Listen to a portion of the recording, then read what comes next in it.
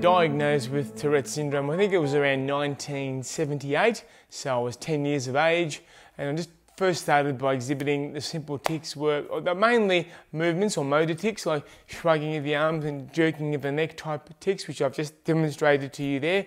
But that was pretty much first up, 1978, and it was diagnosed in those days by a psychiatrist in East Melbourne, in Melbourne, Victoria, of course. So I was diagnosed with Tourette syndrome at age 10, so I'm 44, going on 44 almost now, so what's that, 34 years ago, and approximately 12 months ago, I underwent deep brain stimulation surgery. So just living with Tourette's, I mean, geez, it's really not an easy question to answer, if you know what I'm saying, David. My opinion and my philosophy on it is, it's not the worst thing in the world to have, in the way it manifested itself in me, in that it wasn't the most severe case. I know that Tourette's in its most severe cases can be quite debilitating and quite terrible for individuals, but in my case it was pretty much just learning some coping strategies and dealing mechanisms like dealing with the tics, and if you were ticking and someone appeared to be laughing at you or bullying you at high school, you just learn to sort of build walls up around yourself and just sort of get on with it as much as you could. I mean, there were nights, I'll be perfectly honest, when I went home to my parents and broke down into tears and frustrations, all the usual frustrations of a preteen and then going into a teenager, into adulthood. But you sort of make do, and just basically, as a doctor said to me once many, many moons ago, you need to learn to cope pretty much. Medications, wow, where do we begin? I've tried at least 10 to 15 different medications. I wouldn't be able to name them all off the top of my head. Neuroleptic type medications such as haloperidol, trade name Serenase. There were antipsychotics such as risperidone. I tried clonidine, which is an antihypertensive. I tried stuff like ORAP, I tried stuff like Largactil, all sorts of different medications, all with horrendous type side effects for me personally. Tried some antidepressants, not because I was a depressive person with a depressive illness. I was always a fairly happy and upbeat type person, but the antidepressants were sort of trying to combat the OCD, obsessive compulsive symptoms, which again had very little effect and caused me horrendous side effects again. With my medications taken just prior to surgery, I was on Serenase, 5 milligram tablets, 3 times a day, combined with tetrabenazine, 3 tablets, again taken concurrently with the Serenase, 3 times a day, and the tetrabenazine milligram was 25 milligrams. Now, the side effects of those medications were horrendous for me. I'd be on the couch sleeping for 6 to 7 hours a day, completely oblivious to what was going on in the world around me. I have 6-year-old twins now. I couldn't play with them. Dad, come and play footy with us. Come and do this with us. Completely hopeless. Couldn't work. And that's basically where I was at prior to surgery. Vividly recall initially, probably just slightly couple of months or a few months post-diagnosis at age 10, as I mentioned earlier. In those days, mind you, back in the 1970s, not a lot was known about the illness Tourette syndrome in Australia, given that they thought it was a much rarer disorder. And now they sent me to speech therapists. My speech was fine, there was nothing wrong with my speech or my communication ability. I was always a very good communicator, even as a young fella. But speech therapist was one solution, who tried to relax the muscles here and there. It was complete nonsense looking back. They tried their best. Another treatment which I undertook when I was, I guess, a younger adult, was a treatment, now the name escapes me, forgive me, where they attach electrodes to my head and they had me looking at sort of similar to what seems to be a smaller screen television, which was bouncing images off that that I was looking into, and it was meant to sort of control the brain waves to help with the tics. Again, no help whatsoever. Another treatment which I could probably in my middle 30s, was Botox injections into my vocal cords, which was a treatment that I discovered on the internet, which again predominantly commenced in the United States. And I thought by injecting the 2 vocal cords about in that area, they could paralyze the vocal cords to an extent where that vocalization would actually cease. Again, all that did, the vocalizations did not cease. They came back stronger, more frequent and more severe than ever. What it only did was make my voice sound like I had a bad cold for about 4 months. I found out about deep brain stimulation I was watching television one night and Professor Richard Bittar, who was my neurosurgeon, of course, came on. It was a program, I believe, was Today Tonight on the 7 Network, talking about a young lady with Tourette syndrome who had amazing results with the surgery.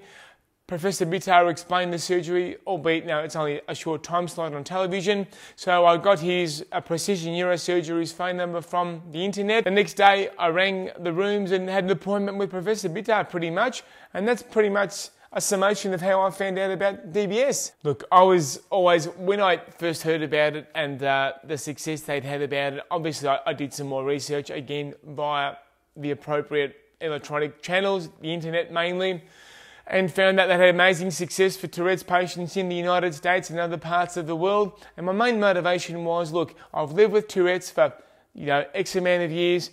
I want to be able to try everything possible to minimise the stress and on my body and minimise the tics as much as I possibly can, and therefore I went into it that way. And of course in close consultation with the medical fraternity, of course. Yeah, and the other thing, dude, Richard Peppard also tells you about the risks of surgery, which obviously any surgery has its element of risk to it, but when you're talking about, operating on someone's brain, then I think Richard was saying that the main risks there was a 1% or so chance of having a stroke on the table, there was a chance of severe infection in that area, and the ultimate risk, I guess, was mortality, paying for it with your life. But I mean, they need to give you those risks, they need to be straightforward with you and explain that to you so you can be adequately prepared.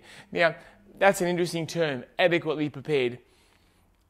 It is full on, but I maintained a certain level of courage and, tried to be as strong as I possibly could. The journey basically, look, as you quite rightly pointed out, David, you start off by getting a referral from your general practitioner to Professor Bittar's office.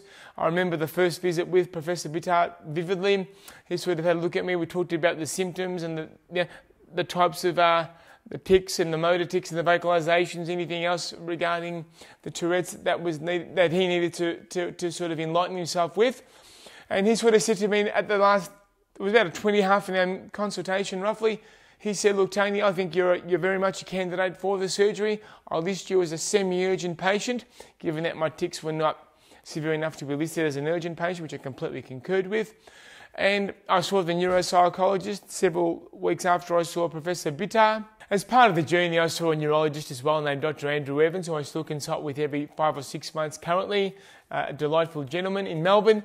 So, and then of course, you get your papers from the Royal Melbourne Hospital in Melbourne, Victoria, which is where I underwent my surgery, and they prepare you for your pre-op appointment, which occurred, I think, from memory about 2 to 3 days before the big D-Day, the big day of surgery.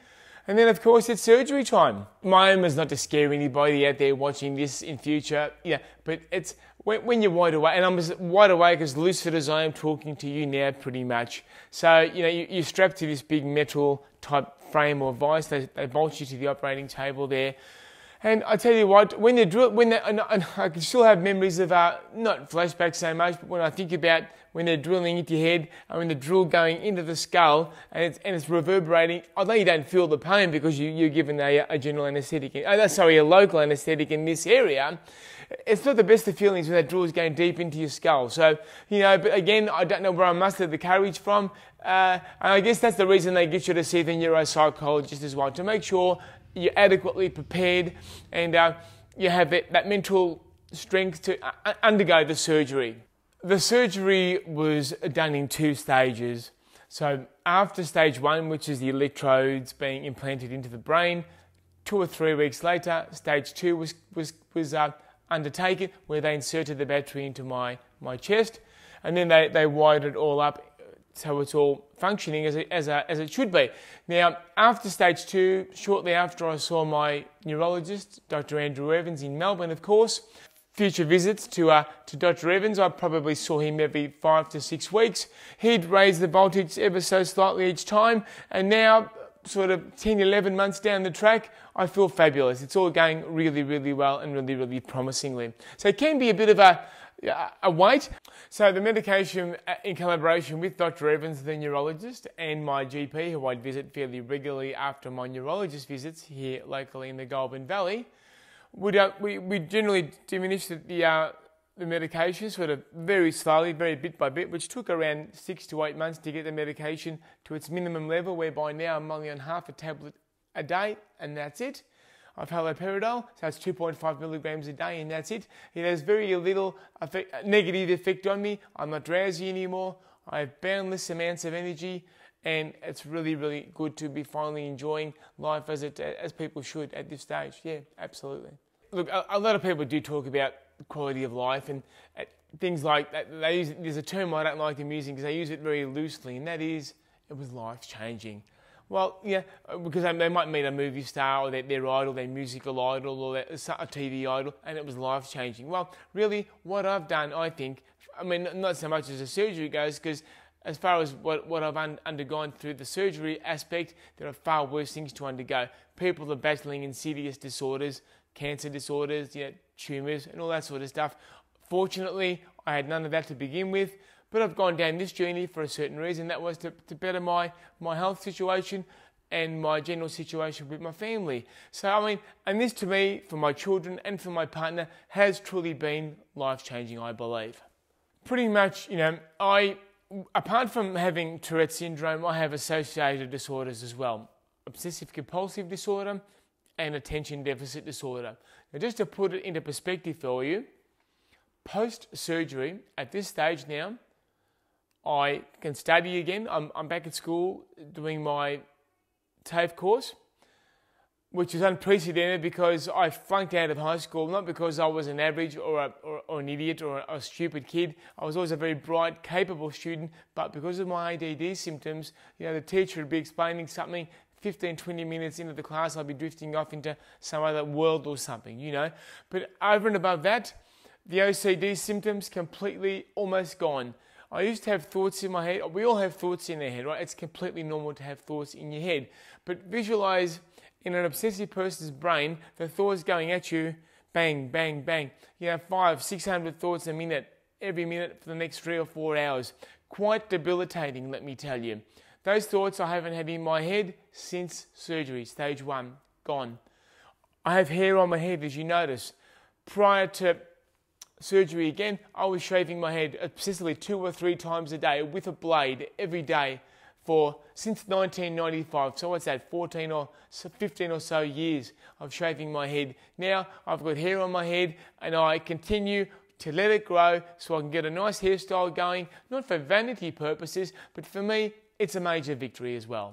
My only regret, I guess, would be that I didn't do this sooner and I didn't find out about it sooner. Look, if I could have my life over again, and again with Tourette syndrome, and I found out about DBS when I was 17 or 18 years old, provided that I was a viable candidate for surgery, I'd have had it done there, and I'd do it 1,000 times over. I'd suffer what I suffered 1,000 times over, just to have this maximum benefit that I've received from the surgery, and I'm very grateful to all the people concerned. That really helped me out. I guess you wouldn't call it a miracle so much, that's speaking a bit excessively and embellishing, but it has been quite life-changing, as I mentioned earlier, and majorly successful for me and for my family and my friends. So it's been great. For more information about deep brain stimulation, visit www.deepbrainstimulation.com.au or phone 1300 773 247.